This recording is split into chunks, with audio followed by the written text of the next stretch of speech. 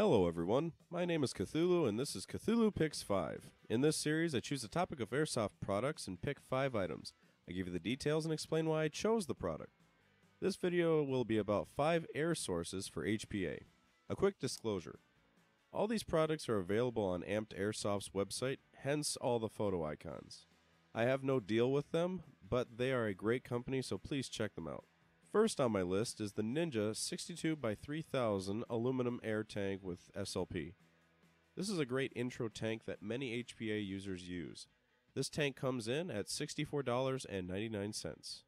The other benefit of this tank is it comes with an SLP regulator, so no worries on aftermarket regulators of lower quality.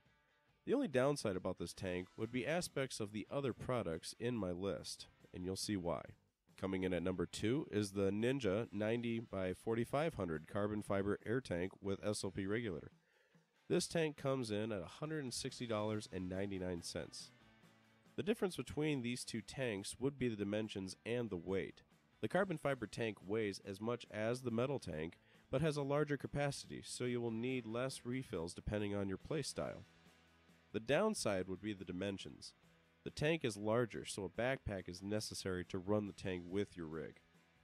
Coming in at number 3 is the Ninja 48x3000 aluminum air tank with SLP regulator. This tank comes in at just $49.99. This tank also comes with the high quality regulator the other two have.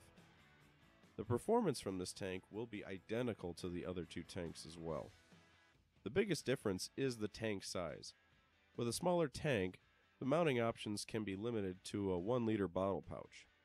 The size is also the downside. If you have a highly active playstyle, you have a decent chance of running out of air during long-running events. Coming in at number 4 is the Redline Airsoft Airstock. This product was one of the first options to replace the need for an external line. The tank that comes with the setup uses an SLP regulator like the other setups. Though the product has its functional conveniences, there are several downsides. First, the price, $250. Second is this can only be mounted to the M4 platform and requires some modification to the external body. Third is the tank is definitely smaller. This setup is best suited for a DMR role such as the SR25. Finally, we have the Wolverine Airsoft Wraith CO2 stock. Because of players like myself who don't like HPA simply for the use of an external air source getting in the way, Wolverine Airsoft decided to design an air stock that utilizes 12-gram CO2 cartridges. The system requires much less modification than the Redline setup, and allows for a plethora of other stock options given its buffer tube design. Like the previous system, this setup is not cheap at $275. One major downside is the volume of shots per 12-gram CO2 cartridge. The estimates are roughly 200 to 300 shots depending on your settings.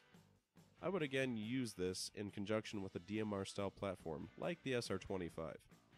Thankfully, this system is not limited to the M4 as it is compatible with their HPA bolt system, so the regulator can be concealed inside the stock.